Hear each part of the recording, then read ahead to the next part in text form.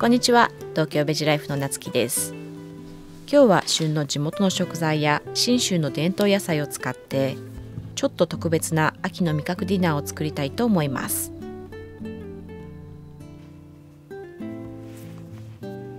長野県茅野市の伝統野菜、糸萱かぼちゃ。ホクホクとした食感ときれいな青みのかかった皮が特徴。甘さは品種改良されたかぼちゃのようには強くありません。一口大に切って皮は白く硬い部分をそぎ落としつつまだら模様を作っていきます。今日は煮物にしていくので少し面倒でも面取りをすると仕上がりがやはり全く違います。糸萱かぼちゃと合わせるのは豆腐のぬか漬け。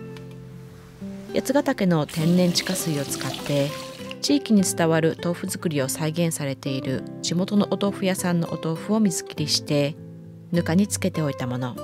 お豆腐はぬかにつけて発酵させるとチーズのような味わい深い酸味をまといます。手で崩してそぼろ状に。お鍋にかぼちゃとお豆腐を入れてお水とお塩を。かぼちゃが柔らかくなるまで煮込んでいきましょう。その間に旬の山の幸、きのこたちも準備していきます。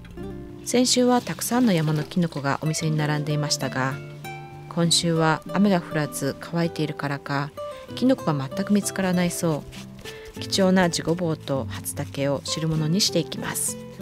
初竹は青い斑点と歯切れのいい食感が特徴。美味しい出汁が取れるので汁物にはぴったり。地ごぼうは少しなめこのようにぬめりがあり、切ると中が黄色いのが特徴。食感は比較的柔らかく、和食にはもちろんパスタやリゾットなど洋食にもよく合う万能プレイヤー。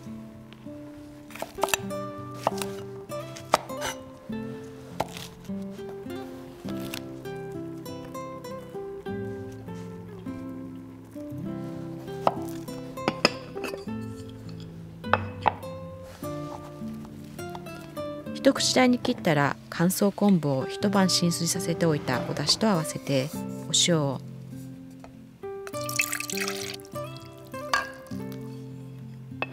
一度煮立たせてから火を止めておいてliloの遠赤外線でじっくりと火を通していきましょう。そして秋の味覚山の幸といえば外せないのが松茸。今年は豊作のようなので都会でも手に入りやすいかもしれませんが、傘が開いてしまいその日の消費が必要な訳あり松茸が比較的お安く手に入るのは地元の特権。香りがお伝えできないのが残念ですが、すでにキッチン中素晴らしい香りが漂っています。そんな香りをぎゅっと閉じ込めるにはやはり松茸ご飯ですね。玄米に昆布だし、お酒、お醤油、お塩を加えて松茸を贅沢にたっぷりと。こちらの圧力鍋マジックブラウンは外鍋と内鍋に分かれていて蒸しながら炊飯するような形。パサつきがちな玄米も失敗なくもちもちに仕上がるのでとても気に入っています。炊き上がるのが楽しみ。南信州天竜村の伝統野菜でいなすも調理していきましょう。大きいものは30センチ以上にもなる大きなナスです。アクはほとんどなく焼くとトロトロになるのが特徴。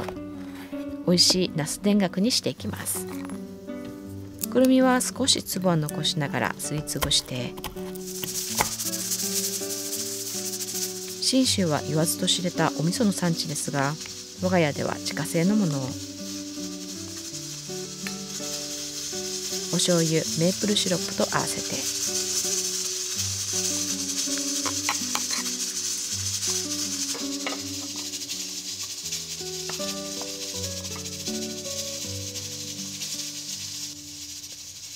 ナスにのせて弱火でじっくりと蒸し焼きにしていきます。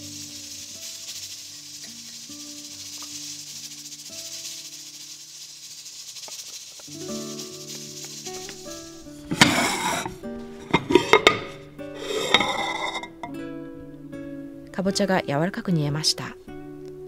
一旦お鍋から取り出してお醤油、みりん、片栗粉を合わせたものを入れ、とろみをつけたらかぼちゃを戻して、糸萱かぼちゃの崩し豆腐あんの出来上がり。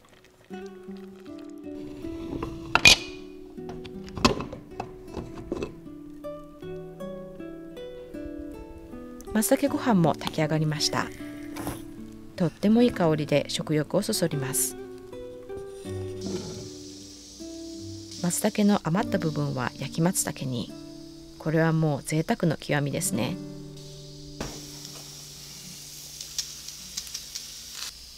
ナス田楽が焼き上がったら、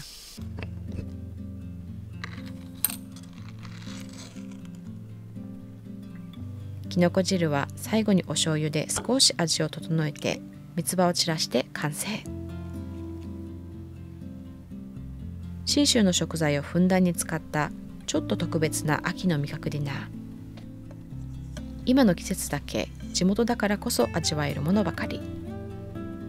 その時の自然の恵みをいただけることに幸せな気持ちで心がいっぱいで、自然と手を合わせていただきます。今日もご視聴ありがとうございます。See you next time!